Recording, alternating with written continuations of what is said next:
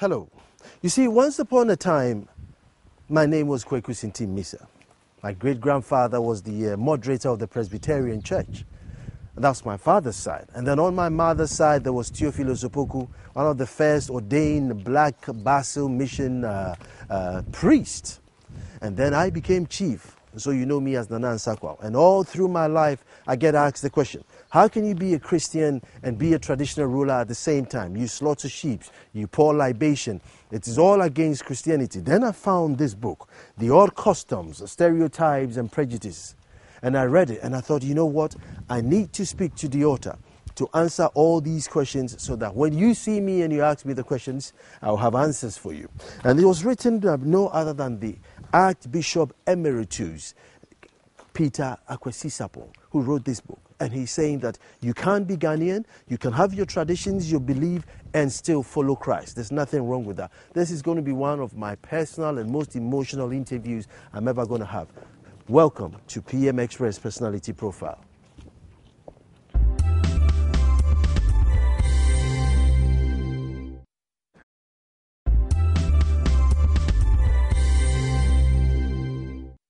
Hello and welcome back to the show. Now you see, if I say I am going to go through his credentials, by the time I'm done, I'll just be saying goodbye.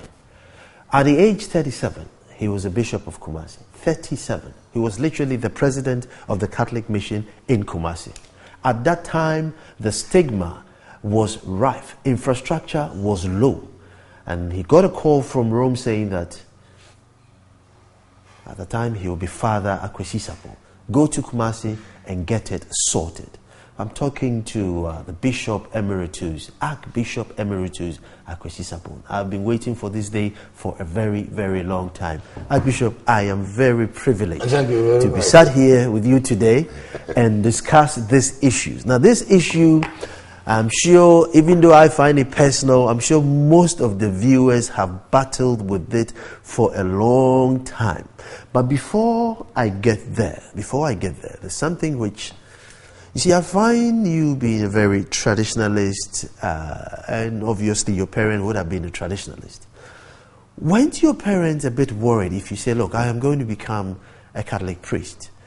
Because then obviously you have to swear to celibacy and then you don't have children. And they're going to say, no, Akwasi, you're not going down that route because I need grandchildren named after me. Did you go through that? Interestingly, my mother was born a Catholic. Okay. In 1908. Okay. And my father wasn't born a Catholic.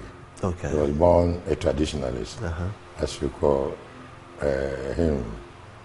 But my mother's father was so staunch a Catholic that he wouldn't let his child, his daughter, marry somebody who wasn't a Catholic himself. I see.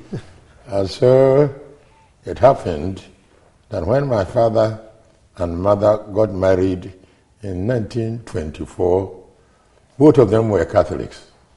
I see. My father had to become a Catholic before he could marry my mother. I see. So they were married in 1924. And I was born in 1933, and I had a call to become a priest in 1943, 10 years after my birth. So there was no problem from that angle. But for some reason, my mother wasn't very happy that I had decided to become a priest. The reason was very simple. He suffered terrible childbirth. Yeah. So the he had lost 4 children before you? Before I was born. Okay. And I had to stick to her like a tick. Wherever she went, she took me along. But so she wasn't very happy that I wanted to become a Catholic. Because I mean you have to leave to go and study? Yes. But at the same time, we had this belief that it is when a woman suffered from childbirth, it is the same child that comes back, who goes and comes back. So my mother was afraid that if she refused my request to become a priest, I would be angry and go back. So she gave in, and I became. As for my father, she had no problem at all. Okay. Only what he said was that I was too young at that age, 10 years old, to think of becoming a priest. Yeah, 10 years was young. Yeah. And it was that time, 1943, that Ashanti, the Catholic Church in Ashanti, had the first Ashanti priest. Okay. And we had this teacher who went to see the ordination of the first Ashanti Catholic priest. But he came back to describe the ceremony in graphic terms. That, the cathedral was full, the man lay down, and they were singing beautiful songs. The way he described it, I said, I want to be like that. That was all. Wow. Wow. Yeah. I'm going to skip to 1959 when you become bishop, because I know you were. 1959, I became a priest. You became a priest. Okay. 1970, I became a bishop. Yeah, so 1959 I became a priest. I remember my grandfather, Sinti Misa, telling me that, when he also, I think he went to Germany to practice, and then back then he had to come with a ship to Takrady, the steamer, they called it. And the folks from Abomusu came there in lorry loads, to meet him, and it was a grand celebration. And he says that, he cannot see a happiest day like that day. I just want to recollect yours. Well, his experience is exactly like mine. I was ordained a priest in 1959. And I was appointed assistant priest to the Cathedral of St. Peter's in Kumasi. In 1961, my bishop asked me to go to Rome to go and study. And I went in a ship, steamer, as you used to call it. And the first city outside Africa that I ever saw or entered was Barcelona. Okay. Barcelona. And from there, we went to Genoa, where I saw the most beautiful cemetery in the world. Okay. From there, we drove to Paris and London. But that's not your question. So I spent 2 years studying in Rome, where I got my degree in theology. Yeah. And then I went to Oxford University to do social anthropology. That's where you met Kufuor? Yes. And he was my school, university mate. Okay. Yeah. Together with people like Professor Hagan, Professor Chumasi, I don't know whether you know them. Yeah, I know the names. Yeah, Professor Chumasi, Hagan, and so on. Okay, so in 1965 then, I took the ship again, this time from Liverpool to Tema. And I met a rapturous welcome from my people. A thing like that had never happened in the church. Although at that time I was the 9th priest of Ashanti. But at that time, when we said Ashanti, we meant now the Ashanti region and the current Ashanti region and Babrahafo. The division hadn't come yet? No, the division came much later when Dr. Nkrumah wanted to curb the power of the Ashantis. And so he created Bunahafo and took part of Ashanti, Ahafo, and added it to Bron to make it Bunahafo. Because Ahafo is pure Ashanti. I see. See.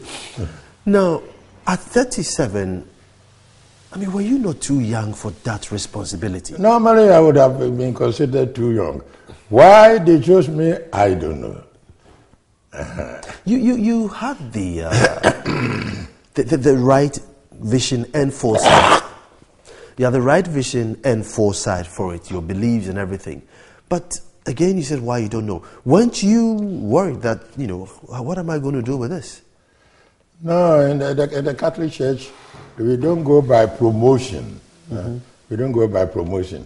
It's like in a civil society, the president chooses whom he likes to be Minister of Education, Minister of Foreign Affairs, and so on. The same thing obtains in the Catholic Church.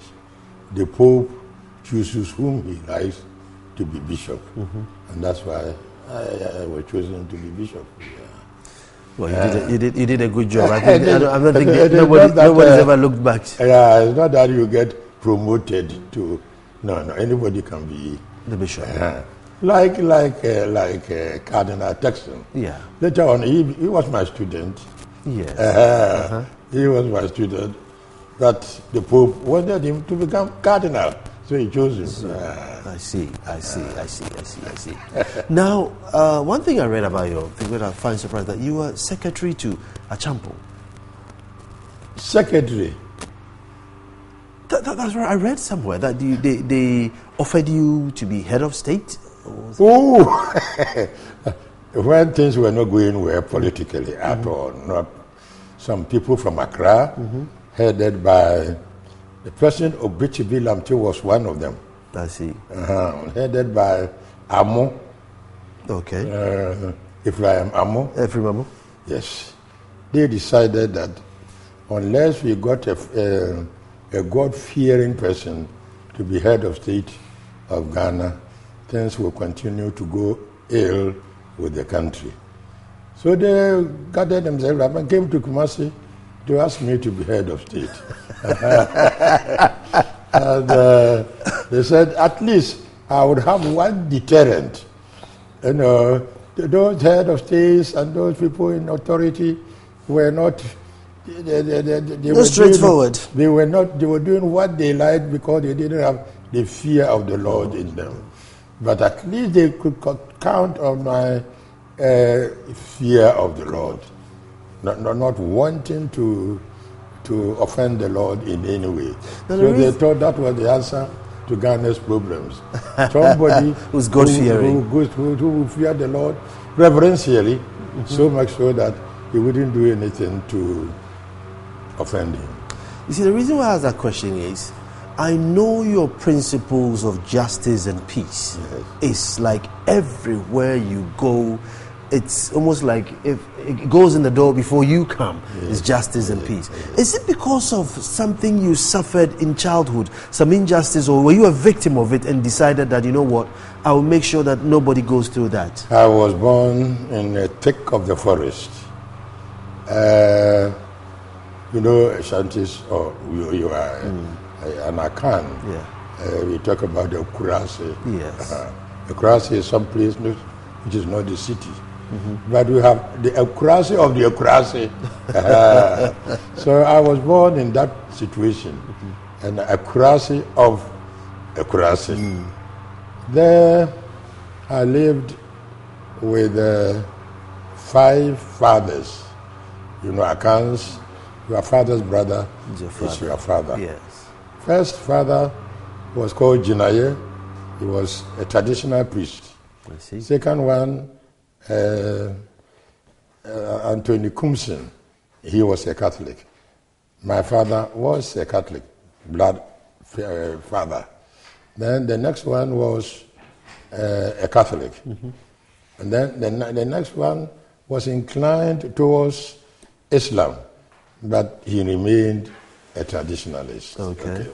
Later on, the first one, who was a traditional priest, became a very staunch Catholic. I see. And the fourth one, who was a very good Catholic, became a traditional priest. Okay, and I lived in the forest. When people talk about poverty and hunger and disease, I have suffered these things myself, personally. Yeah. if you see the building I called house and I was living in, you would be surprised. I used to go, I knew how to trap animals. I walked barefooted to the forest and trapped rats and you name it. We went on communal fishing. We did this and did very severe physical conditions. That was what we lived in. I told you that 4 of my siblings died. Yes. I didn't die, and the one after me also died. They had all kinds of diseases, some of which were easily curable, but they died. I got symptoms of all the diseases that killed my brothers and sisters. You know, big abscess on my chest, above the heart. If I were to show you, I won't show you. I could show you some scars on my body. I suffered from hookworm. I suffered from diphtheria. I suffered from this disease, a kind of water collecting in the lungs. Wow. I suffered from all of them. So I knew poverty at first hand. My father had 5 farms. I was a farmer even before I went. One of the chapters in my books deals with what do you call it? Child labor. Child labor. This is foolishness. Huh? We'll get to if you are saying with your father, you follow what your father is doing. You come from Europe to call it child labor. So that's why your principles of justice. Yeah, exactly. See, when I became a bishop, I said, I know how my people are suffering. And the amount of the people, the amount Europeans were paying for cocoa was ridiculous. I remember that my father told me that way back before I was born, the price of cocoa was so low that cocoa farmers decided not to sell it. They burnt their cocoa. Wow. Yes, it happened. And so I had experienced all these things. This is your zeal for establishing schools, exactly. But I think it's been honorable because most people... when I'm talking about poverty and disease and hunger and lack of good housing, bad road, I'm talking from experience.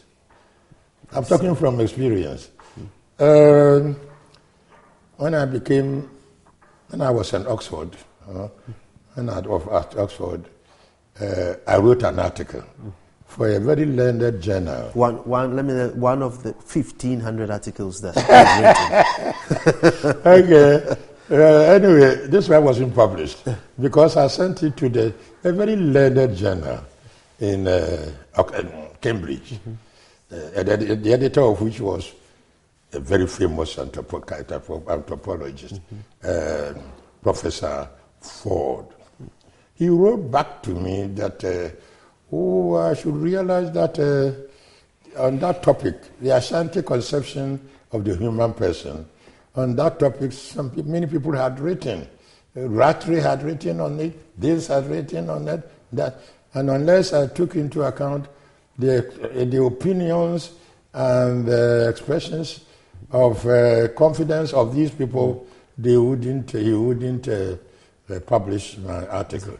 So my article wasn't published because I wasn't going to quote somebody writing about my own people. Bishop, I'm going to take a quick break, and when I come back, we are talking about old customs, stereotypes, and prejudices, and I am living it. So we're going to have a good conversation about that. Stay tuned. We're coming straight back.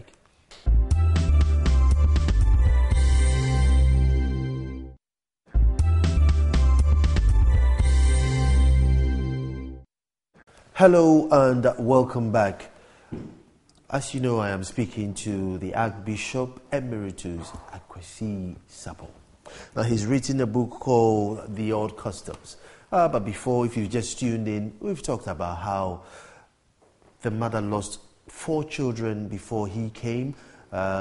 Mom got very close to son, did not even want the son to go to school because, she wanted to protect his boy. This son must survive. But somehow he managed to go to school, became a priest, a father, a bishop, an archbishop, written over 26 books, over 1,500 journals, has served on numerous councils, and his motive has been justice and peace. And wherever he's gone, he's stamped his authority that there must be justice and there must be peace. But his latest book to come out is Odd Customs, Stereotypes and Prejudices within the African culture, and now we're going to narrow it down to the Ghanaian culture. I have questions. Even before I go to the book, I have my own questions. Bishop, you see, one thing that I have a problem with is that as soon as we become Christians, first thing we do is we take up a Jewish name. Even most of the Jewish names that we take have a Ghanaian version. We still want to stick to the Western one. So you find out that nobody wants to call themselves Yohani. They still want to stick to John. I don't know. I mean, do you have to have the John, or could we have used Yohani? Oh, nothing at all. Oh, nothing at all. The point is that this practice didn't start with Christ. It didn't start even after Christ. Jesus Christ was himself baptized. He didn't get any other name than Jesus. Funny, I've never thought of it like that. It's true. I've never thought of it like that. Yeah.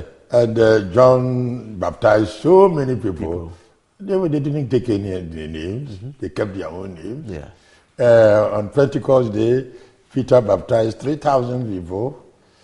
And this continued for centuries, 3 or 4 centuries, where you were baptized, Peter Sarpong, and that's all. This idea of imposing, as it were, a name of somebody because of baptism came much later on in Christianity. It doesn't form part of the essence of Christianity.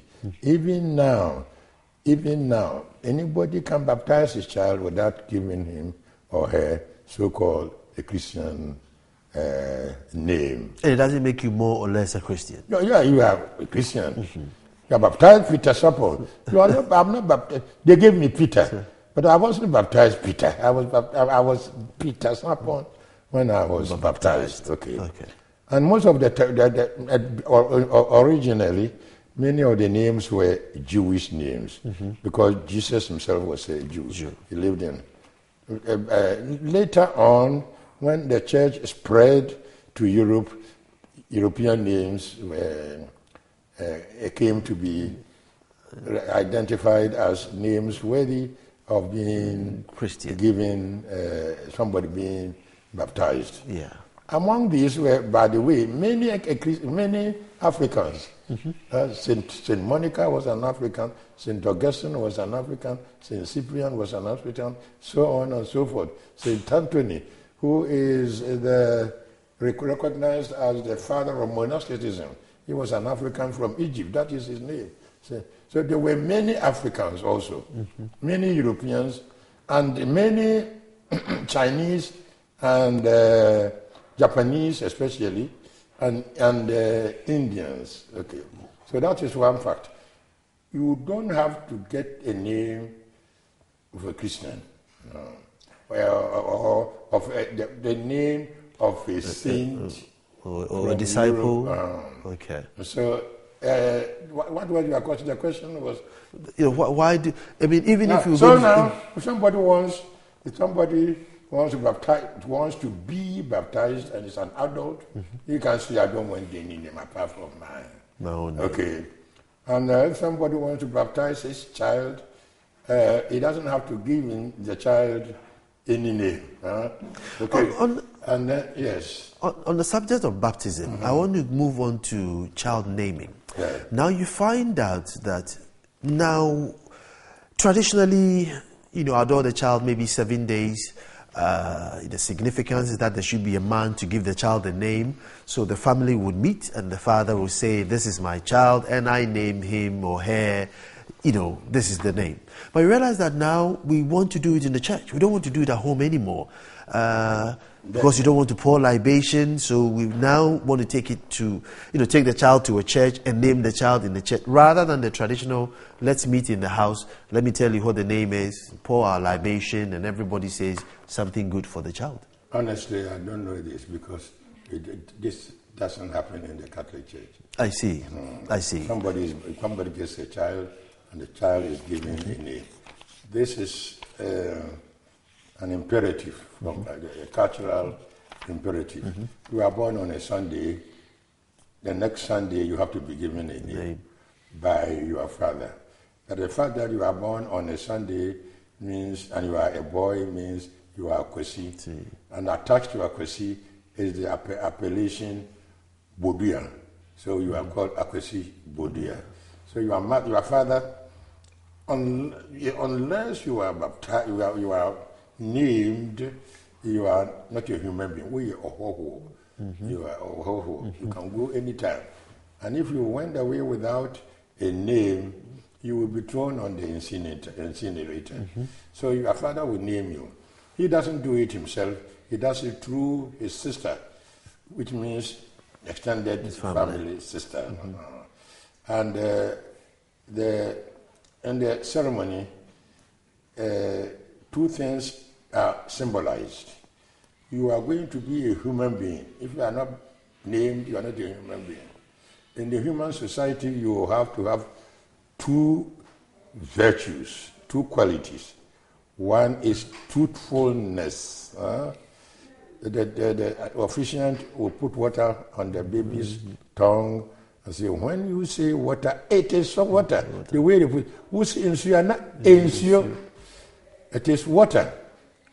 If we say ensa, not ensa, when you say ensa, some drink, it is ensa. The way they put it is very significant. Na en, who say ensuya, na ensuya. You see, you can have two, what do you call it? Untruths. One is, you see this paper as white. This is white. You see it as white. But you tell your friend, oh, the paper lying on the table was red. That is one lie. That is a lie. It's untrue. Because it's still a paper, but not the right color. It's not white. But you say it is white. And you know it is not white. You know it is not red. You know it is not red. And to tell your friend, you say, but supposing just to tell you see it and you see it as red. And you tell your friend, the paper there was red. And you mean it, genuinely. Is that a lie? So whatever you say should be what you believe. Not what you believe. No. It must be what you know. What it is. You just don't go and say, oh, I saw red when it was white. Did you take time to find out whether it was white, red, or not? So these two types, it is the second type of untruth that causes so much problem in the world. From untruth, I want us to move to your book. Yes. And I'm talking about female circumcision, yes, which is something that society frowns against it, and you've written about it. Yes. Is there a justification? Was it relevant at the time? Is it relevant now? Should it be abolished? Because you realize that it's the same women who practice it. It's not like men who take their daughters there. It's women who take their daughters to do it. That is the point. And the key point I want to make there is that non-Africans who notice this practice call it female genital mutilation. You see? And the word mutilation. Yeah, that's the word mutilation. You can't come from outside and describe a custom as an outsider. you must ask yourself, which society or which people are so wicked that they will institutionalize the mutilation of their daughters' genitals? It cannot be. Which society? And this practice is not only in one society, all across Africa. It is found also in Australia, among the Aboriginals. It is found also in the Pacific Oceans, so on and so forth. It was found in America before the Europeans went there. So it is not a question of female genital mutilation. There must be something more significant to it than that. And the answer is very simple. Nobody talks about male genital mutilation. It's true. Yeah. We all get mutilated one way or the other. But in both cases, some part of the genital is excised. In both cases. But whereas the genital of the man lends itself to that excision, the genital of the woman doesn't lend itself easily. And that is what I have made people, non-Africans or non-practitioners of this thing, which is actually female circumcision and has nothing to do with female genital mutilation. Okay.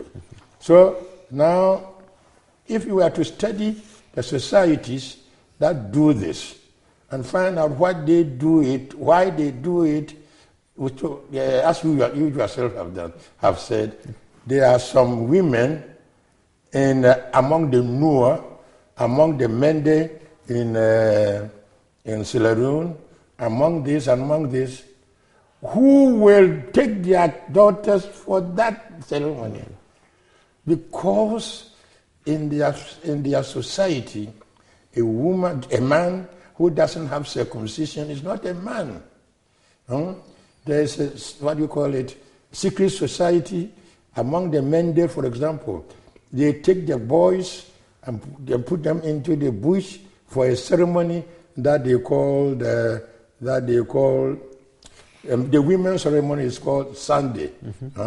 The men's ceremony, I've just forgotten. You are in the bush for at least 3, and nowadays they have shortened the period. But you are in the bush for about, in the past, 3 years. And you come back, Poro it is called. That ceremony is called Poro.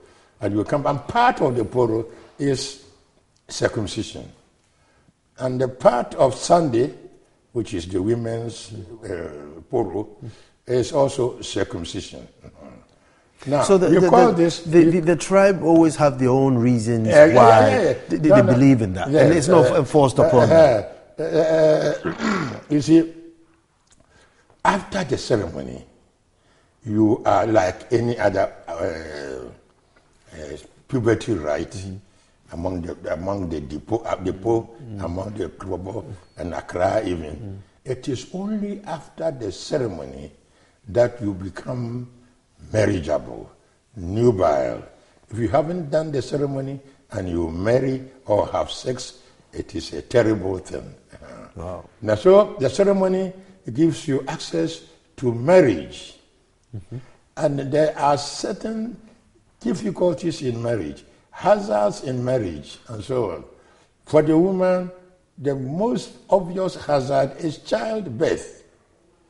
And so during these ceremonies, they test the man and the woman. Are you ready? Are you prepared to take on the obligations of fatherhood or motherhood? Are you able to give birth? As simple as that. So that is that we call it test of endurance. That leads you, give you the way to become married.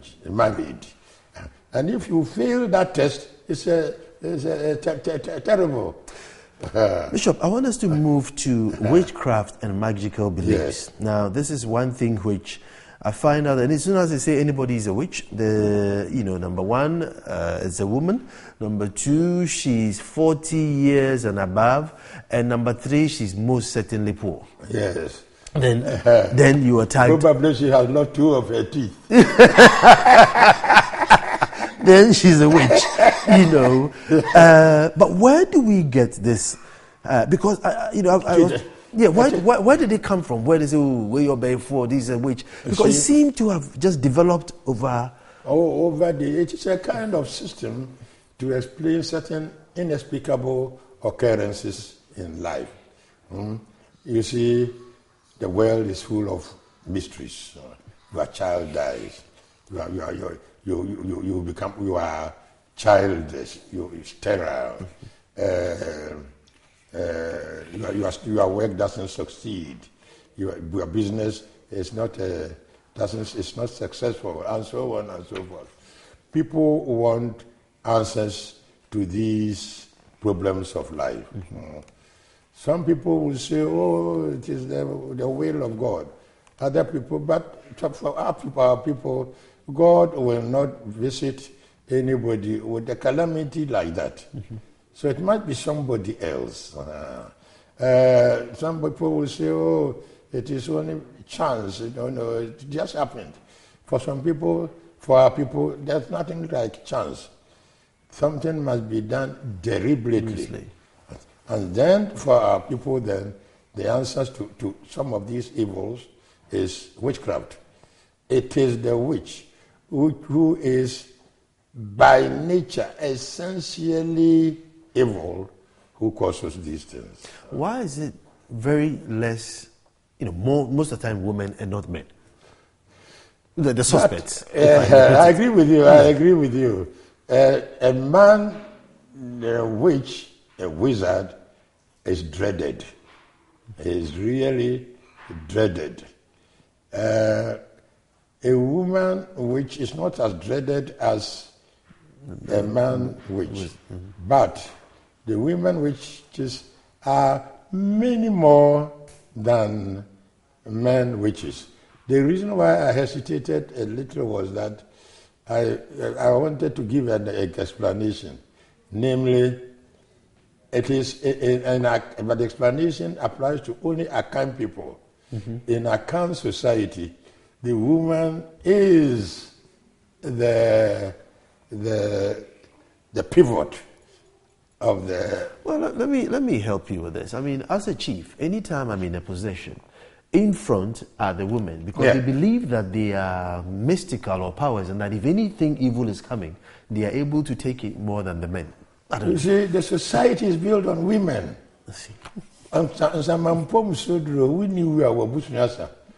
The clan is based on the woman. Your father is only the husband of your mother. Your mother owns you. You see, so the real power in Akan society belongs to the woman. You see, and so it is the women who will cause things. It is women who, out of jealousy, would cause this sort of problems for other women. I see. Now, I want to move on to one stereotype that we have all lived with. Oh, these are Northerners. We in Pipifo, we Fisrem, we Teni, and we hear it all the time. And it seems to create a divide.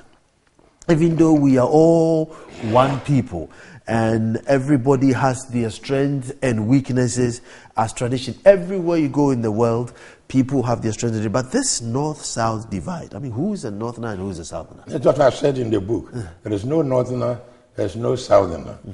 And this divide, polarization, is a lie. It's a lie.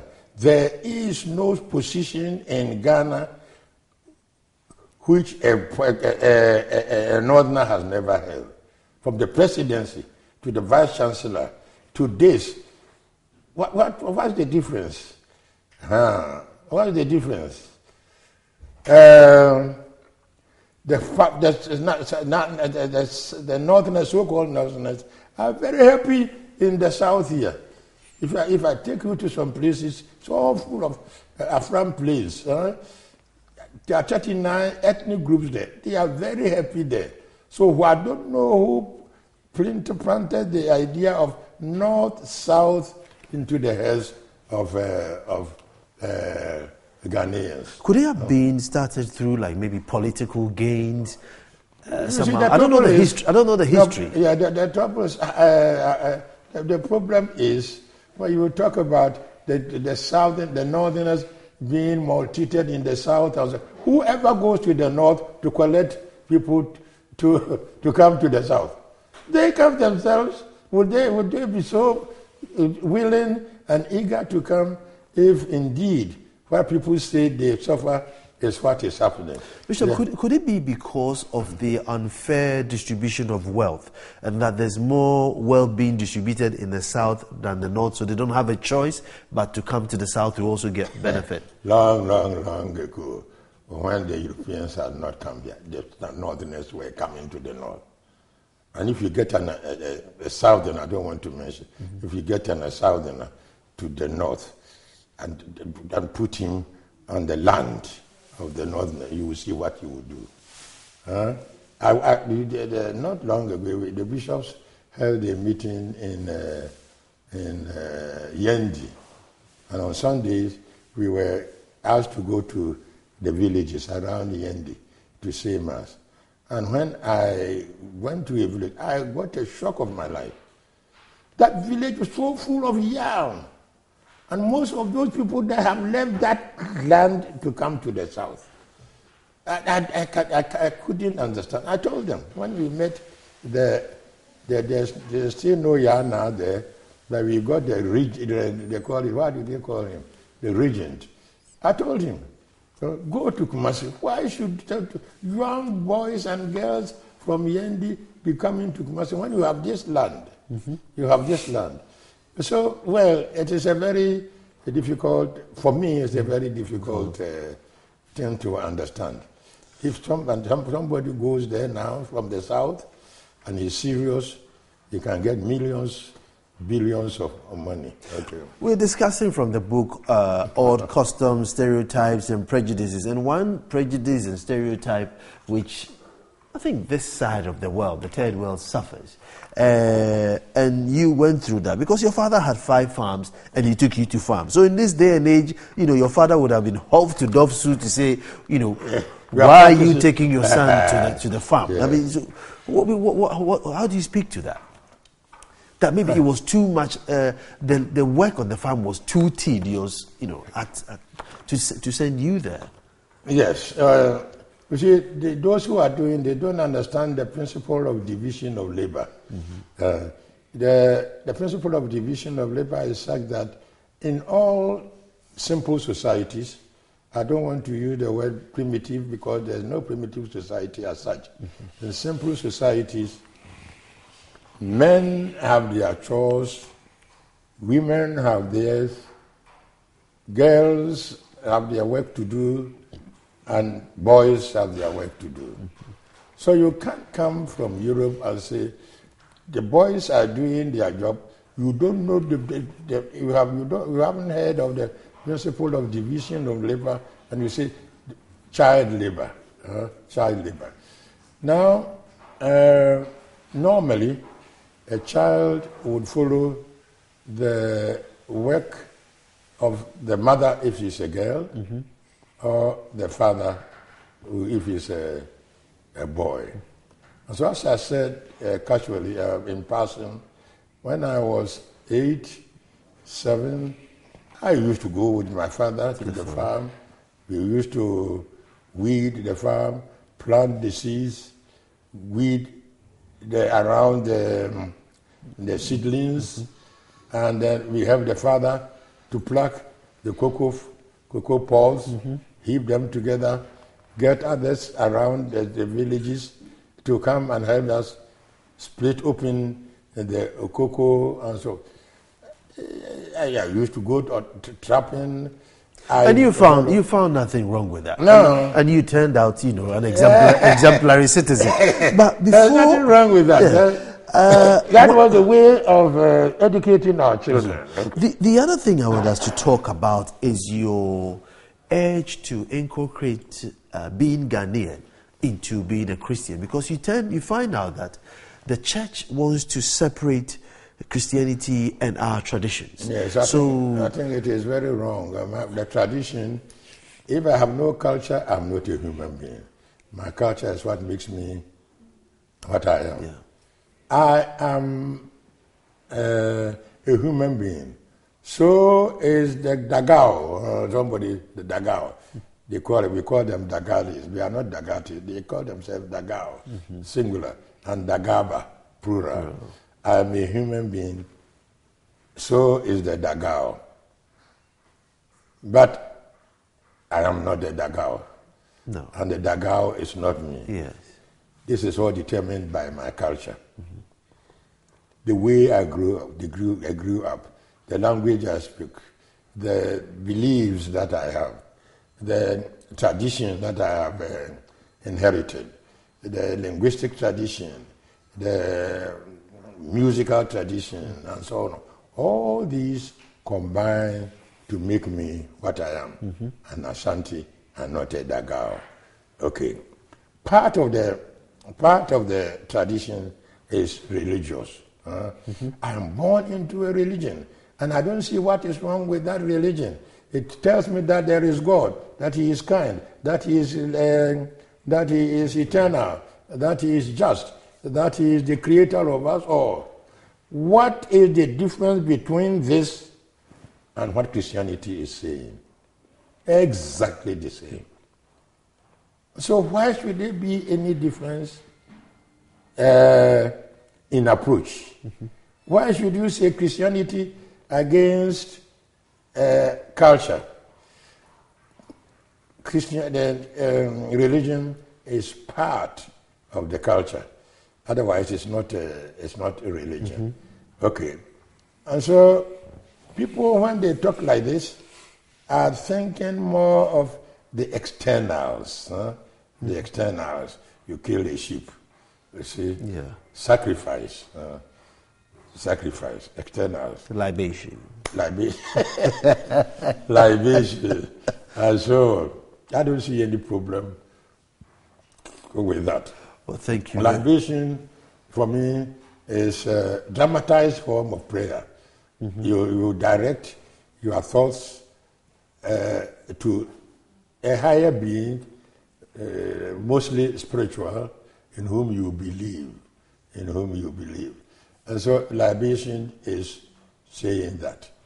Libation is telling you that there are superior beings who are spiritual, the ancestors.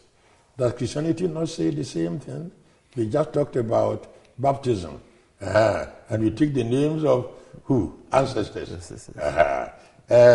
Christianity is, libation is saying there are divinities.